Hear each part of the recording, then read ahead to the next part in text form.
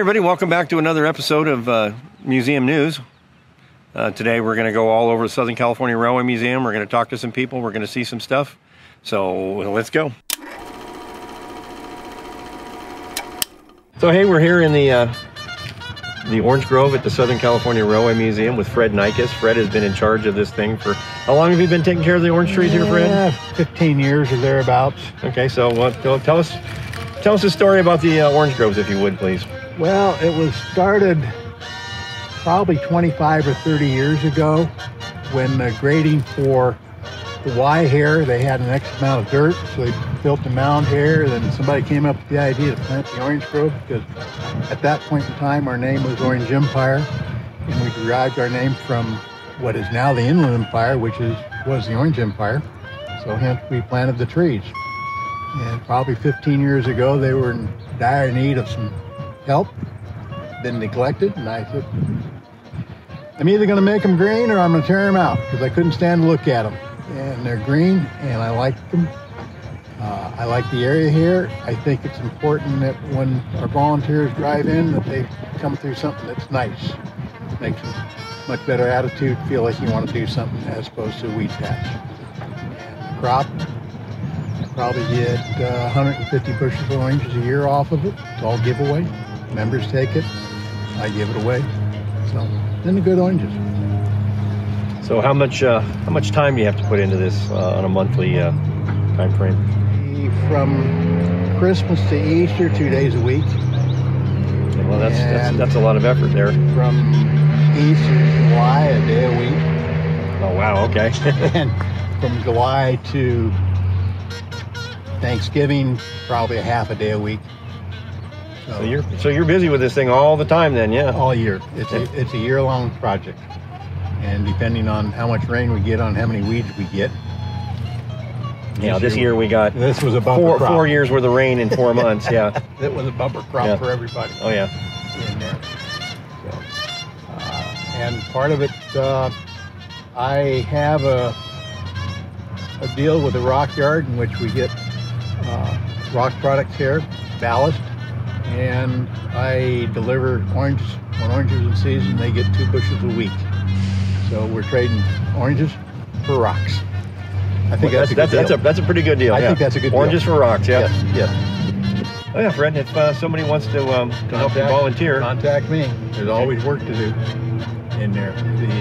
From New Year's to Easter, I'm picking and pruning, and from Easter to 4th of July, I'm weeding. Trees get fed 3 times a year. So that goes on, so it's always something. Well, thanks, Fred. Thanks for all your effort out here. Thanks for talking to us today. It's been a pleasure out here. It's fun. I enjoy the Orange Grove. It's a mind builder. It's a body builder. Well, we'll check back with you in a couple of months. Okay, very good. So we're here in Car House 4 with Gary Freeholtz, standing in front of the Ventura County No. 2 steam locomotive. So, Gary, so what can you tell us? What's been going on with VC2 now? We, for the past year, have been engaging in what's called a 15-year teardown. Okay. And with the 15-year teardown, the various components are removed from the locomotive. Mm-hmm. We're cleaning many of them right now from rust and debris that's caught onto it, and actually testing components for structural integrity, which is a big deal. Doing some sonic testing and so forth on it. And we are about halfway through now. We've got it mostly torn down. But a steam locomotive has steam and pressure in it. So with pressure comes power, but also the danger that if you have structural failure, it's a potential bomb. You have a bomb. Right, yeah. So components, the flues, the various pipes that take the steam from the firebox to the boiler, and then as it works its way through to what we call the superheaters that take the initial steam and then actually jack it up to a higher, drier temperature. And then finally it works its way down to the pistons. Okay. So we've been taking many, many components apart, pipes, railings, plates, covers for pistons, and you have to label them very carefully, because once you take, it's easy enough to take something apart, but you have to put it together. Yeah. So we're very careful in labeling our parts. Jeff Lamb and Brian Smith are the two supervisors that really understand the components of the steam locomotive. So they are guiding us, and many of the activities such as sanding and removing parts are fairly remedial, but it reminds you of the very labor-intensive nature of steam locomotives. Well, I mean, that's why they got rid of them in the first place. Yeah. After you work on a steam locomotive, you understand why the diesels took over. Oh yeah, for sure. Yeah. So if somebody wanted to volunteer, who would they contact? Daniel Parks is the person that introduced me. He handles a lot of the new members, and Brian Smith. So they could go to the bookstore and say they wanted to talk to Daniel Parks or Brian Smith. And they'd get those two names. You'll get a phone number, and you can contact them. Well, thank you. Well, John, it's my pleasure. Thank you. Yep, and we'll check back with you probably in another month. Okay. Thanks for talking to us today. Sure thing. Bye. We are in the archive building at the Southern California Railway Museum, and we're in here with Terry. Terry, what have we hear you've got some exciting new acquisitions?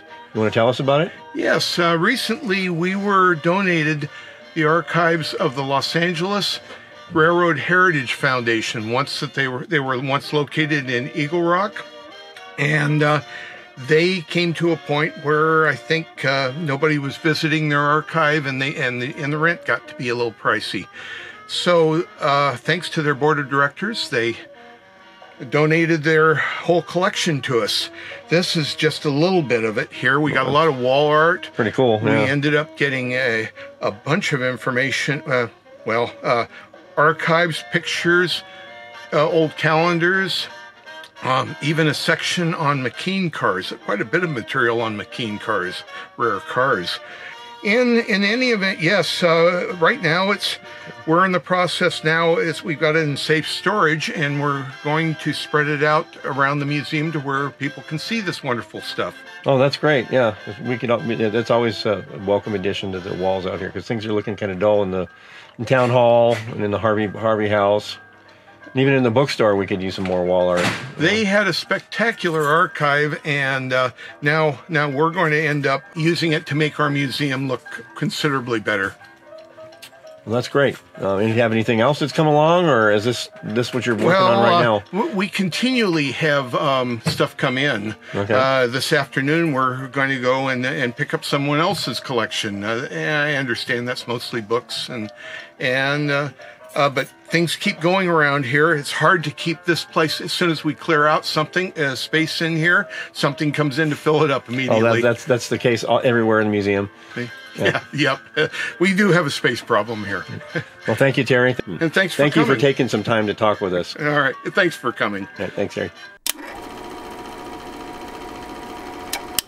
So we are here in the Middleton collection at the Southern California Railway Museum. We're going to talk with Dave Wolven here about what we have in here. So Dave, tell us the story of this Middleton collection. Okay, the Middleton collection was created by Mr. Evan Middleton. He had the toy train house at Knott's Berry Farm until 1969. And Knott's Berry Farm was free entry, so people could go Lionel trains. He bought these two baggage cars in 1969, brought them here to the museum. He was a member, so they allowed him to bring it. He had a collection of things. He was very big in toys, metal trains, metal toys. And that's what he wanted to display. But a lot of the things he had were his personal collection. The cabinet on the right there is obviously very personal. It's been sitting kind of unattended for a long time. I, about a year and a half ago, decided that someone needed to take care of it and make it displayable for the visitors. So I started with the north car, and we'll take you in there and you'll see it. This car, nothing's really been done with it other than I would like to light the cabinets. I think by having some LED lights, it's going to make them a lot better. So that's kind of where I'll move in the next couple of weeks. But because of my age, I've been here 30 years. And I'm running out of steam.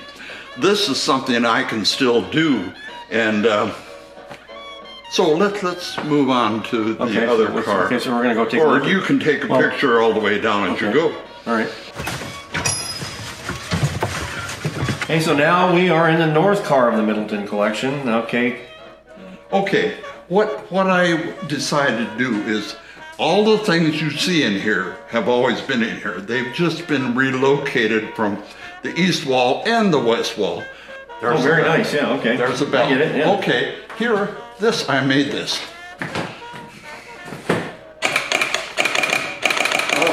The Prince Edward can is an amplifier. If the station master was stepped away from the key, he might hear an incoming message. And so you got Prince Albert in the can? I have Prince. Why don't you let him out? Yeah, why don't you let him out? Yeah. The bell is from a steam engine. The kids can ring. Cool. Very cool. And that's what's in the bag is the signs that go with this to tell them they can. This is a clatter gong, and it's mounted underneath the PE cars. The motorman hits it with his foot, and as he clears.